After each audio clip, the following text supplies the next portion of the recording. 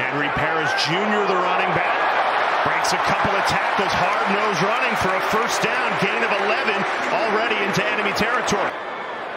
Running behind that rebuilt offensive line. They go right back to it, running right behind the transfer from UCF, Matt Lee. Getting a really good push up front. That's a gain of 7.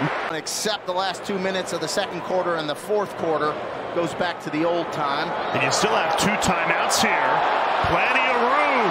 Here's Henry Parrish galloping all the way to the 25-yard line and caught out of bounds with 7 seconds to spare. The absolute backbreaker for the Redhawks. Great vision by Henry Parrish. Good job. Takes it backside. Good blocking downfield by Isaiah Horton.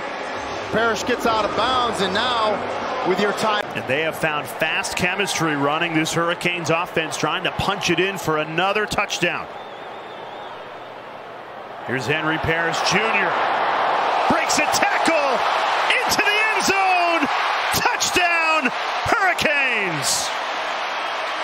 But number 2, Yassine McKee left something at about the 15-yard line right here. Whoop, whoop, and goodbye as Henry Parrish Jr. turns that corner and just turns on the Jets.